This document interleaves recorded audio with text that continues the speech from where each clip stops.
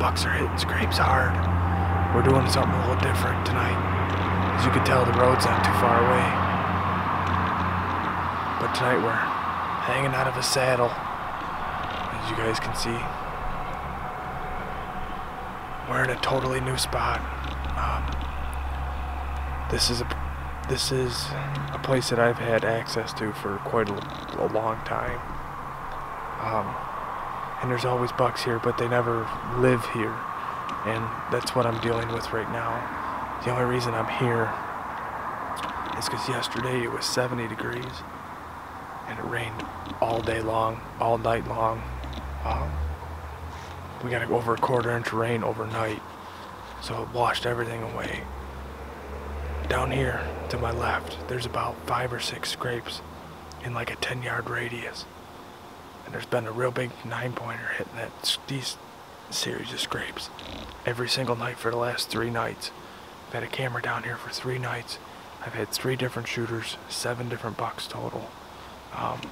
2 borderline, but 3 for sure shooters. Using this area, or this area right off back here behind me, there's another scrape over here. So with the rain all day yesterday, it washed all the scent out of these scrapes. The real big 9-pointer came back about 2 in the morning last night, and he freshened up this one scrape, but it rained this morning, so everything else has been washed out, and he's hit this scrape 3 nights in a row consistently.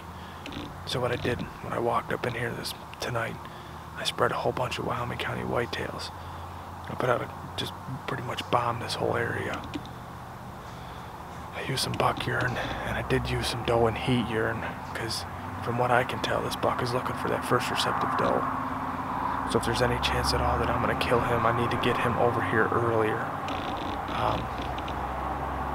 He's unfortunately crossing the road and not living on this property. The closest I had him to daylight so far has been 1 hour after dark. So I think he just happened to be in the area close by that night and come down here first, but he's checked these series of scrapes every single night. So with yesterday being 70 degrees, today's being the high was 48 degrees. I'm hoping to cool weather.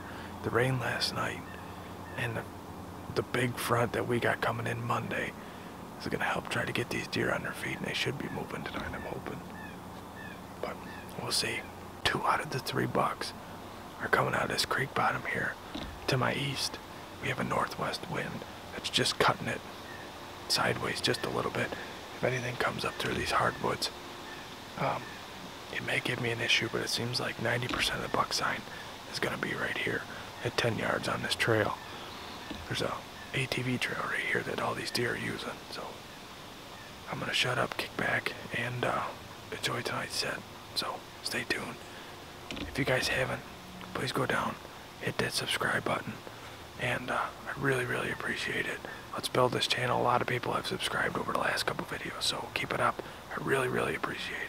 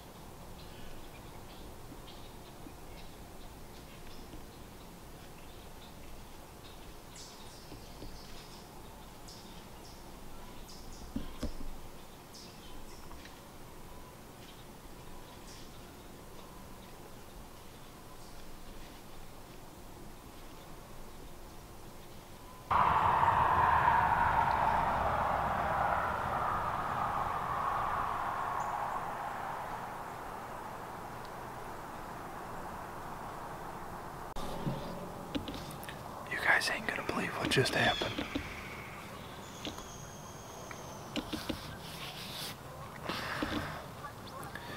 That doe that I just videoed, she come from across the road. She had a big buck with her.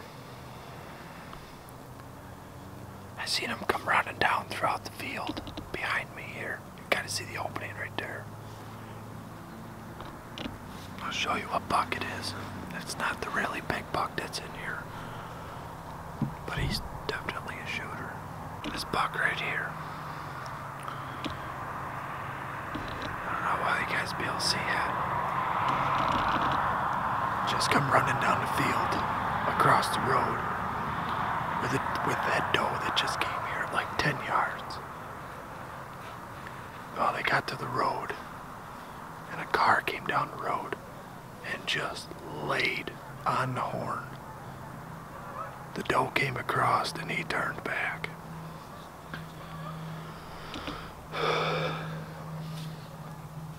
And that was one of the bucks that come out of the creek bottom the other night.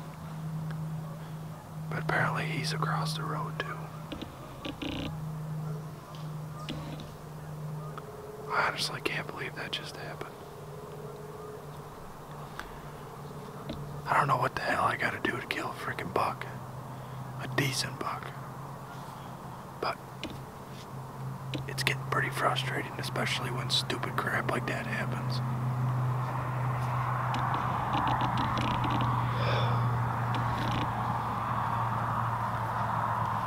That doe came to like 10 yards. She was right here. That buck would have followed her in here. And probably came right down this trail. Maybe he wouldn't have.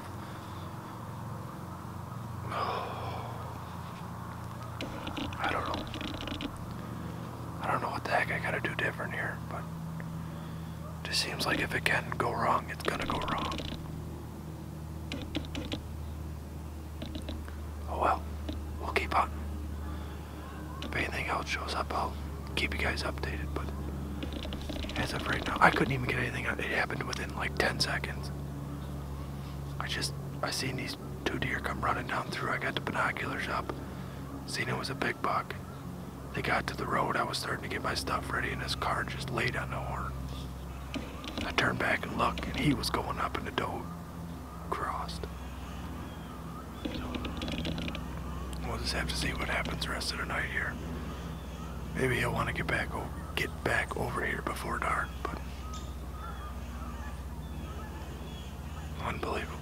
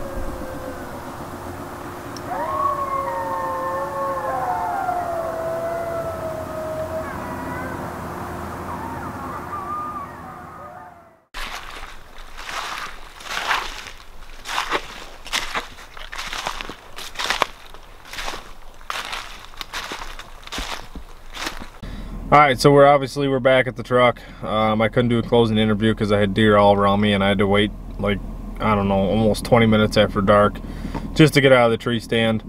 As you guys seen, with that little 6 or 7 pointer or whatever it was came in last light. He came in from my right and then he kind of worked to the left of me out in front, and I passed him up at like 10 yards. And then he kind of went to my left, made a scrape, and then he kind of milled around for a while, and I had to wait so I didn't spook him. But I think I know, I want to address kind of what happened with the big buck in the doe situation crossing the road. As much as a heartbreak as that is, I think I figured out exactly what happened. I'm pretty sure that buck and that doe were bumped, and they come flying down the hill. Well, the buck stopped about 50 yards short of the road. The doe flew past them, and she went straight across the road. And as she went across the road, a car stopped and laid on the horn, and he turned around, and he went right back up the hill where he come from.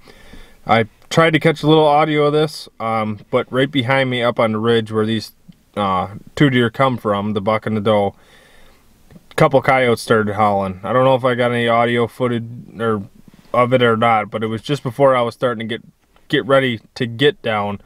And so I think a couple coyotes moved into them, bumped them deer up, and they come flying down the hill to cross the road. And obviously the buck stopping short, he turned around, went back, and the doe, she crossed right away. She never even stopped. And then she ended up coming down like 10 yards away from me. But I'm pretty sure that's what happened. I'm not sure exactly. He definitely wasn't chasing her. He was actually the first deer out into the field when they were coming down through. So he wasn't chasing her. It wasn't no rut activity. I kind of figured right off the get-go that they got bumped by something. Either somebody going on a hike across the road, because I know they like to do that, or coyotes. And the coyotes kind of make sense now since I heard them right up on the same ridge that the deer come from. So just want to address that situation and kind of let you guys know what happened right there. I know I couldn't get even on video. It happened within seconds, and I was freaking out because there's a 130-inch 8-pointer running at me.